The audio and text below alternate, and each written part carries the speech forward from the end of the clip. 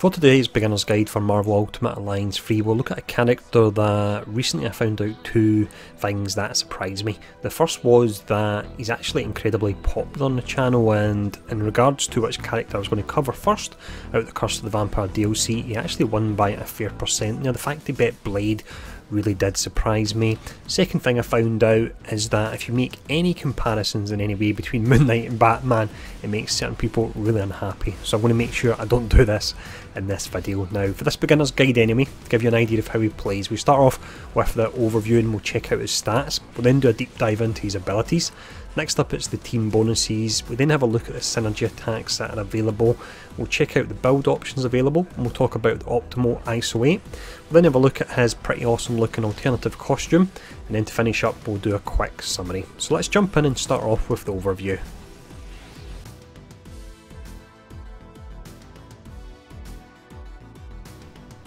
Moon Knight is primarily a melee character, but he does have a range skill thrown in there as well. Now, generally I don't get on too well with hybrid characters, but I found out of the 4 characters released with the downloadable content that his combat flowed the best, and it's one of the best characters in regards to how he actually feels for his combat. It really does flow exceptionally well.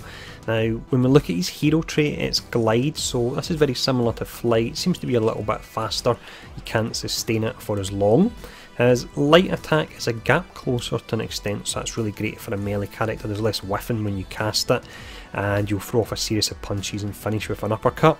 His heavy attack, he'll fire out the staff, is a little bit on the slower side, but if you hold down the block button to do the animation cancelling, you can see it on screen at the moment, it actually speeds it up a considerable amount. His ultimate attack is a short-ranged AoE, where first he'll go in with a series of punches and then he follows it up by throwing out a load of things that are most definitely not explosive batarangs. His stats, he does fairly decent. His strength is B, vitality is a C, mastery is C, resilience is a B, durability is a D, and then energy is a B there. So nothing too incredible with the stats, but certainly better than some of the characters in this upcoming downloadable content. Now, that's the general overview. Let's have a quick look at his abilities.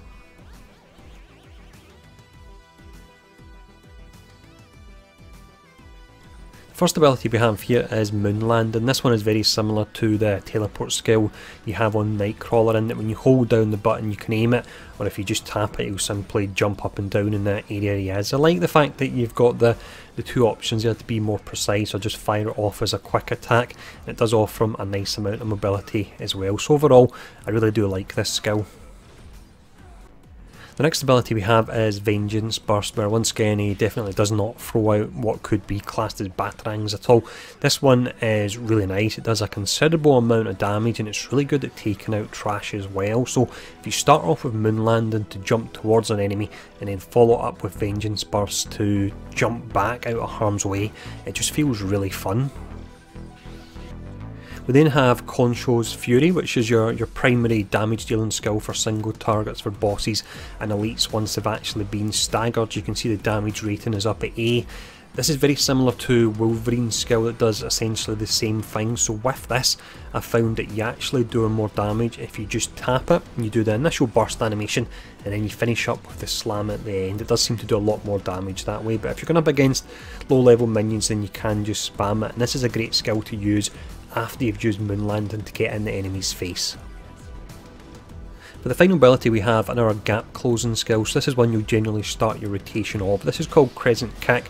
Fly towards the enemy, you'll do a move very similar to one that Black Panther actually does with his gap closer, the difference being you'll get this nice crescent moon shape that you can see on screen at the moment. So in regards to his rotation, as I've already mentioned, it just flows really well. You've got 2 gap closers, and then from there you can choose to wail away in the enemy, or if it's a particularly dangerous one and you need to back away, then you can use your Vengeance Burst to jump back and then you can jump back in again. It really does just feel so much fun. So that's all his abilities. Let's have a look at his team bonuses now.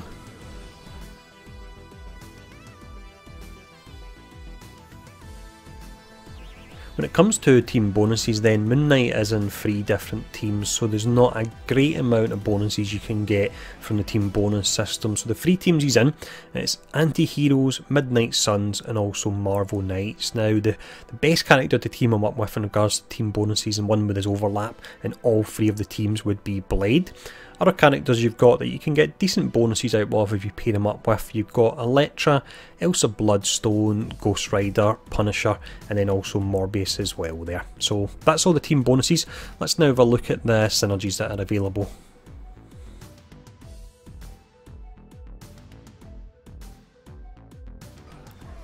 For the synergy attacks, he actually has 4 synergy traits. Now normally this would indicate there's a lot of synergy attacks available, but looking at all the characters available in the game, he's actually in the bottom 10 because the synergy traits he has are ones that other characters can't normally interact with. But the 4 in total he's got, it's Slam, Burst, Barrage and also Launch. If you look at the top 5 characters that it synergizes well with, so if you're doing a synergy trial or gauntlet, these are the ones to go for.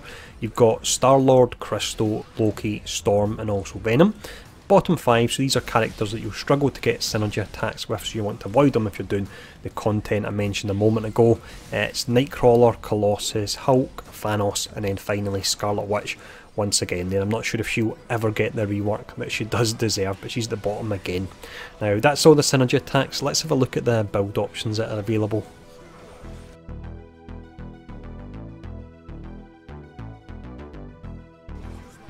When it comes to build options then, you can unfortunately specialise into a specific damage type to push out the most amount of damage due to the fact he's got the melee and also the energy tags in his skill, and the energy tagged skill is actually a really fun one and I use a lot. If it wasn't, I would drop it and I would go full melee, but I do really like using this in my rotation. You can see I'm using it a fair bit in the gameplay at the moment and it's just an awesome skill. Now for that reason that we're using mixed tags, you would go for increased damage by 16.5, so that applies to everything, and then increased crit hit chance by 8%. I always like to put a bit of crit hit chance on characters that aren't doing a huge amount of stagger or don't have an element at all. Also with Moon Knight, I've actually found that placing that increased resistance while attacking by a ton onto him as well just helps his combat flow even better. And not that he needs it a great deal, but it just makes him feel even nicer. So that's the build option, pretty simple there. Let's now have a look at the alternative costume and how you unlock it.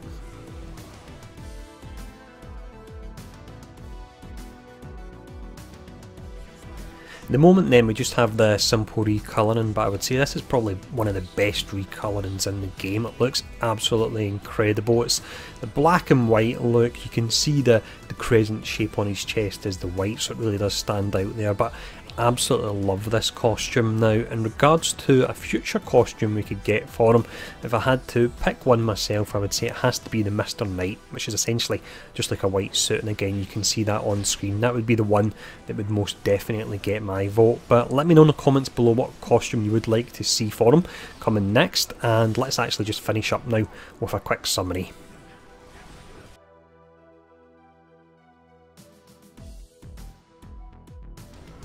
As mentioned at the start of the video then, Moon Knight is a character that before I even done this beginner's guide, he really did surprise me in regards to how popular he was on the channel, and again how mad some people got when I made the Batman comparison. I unfortunately had to delete some of the over the top comments, otherwise I would put them here, but some people really did go a bit crazy about it.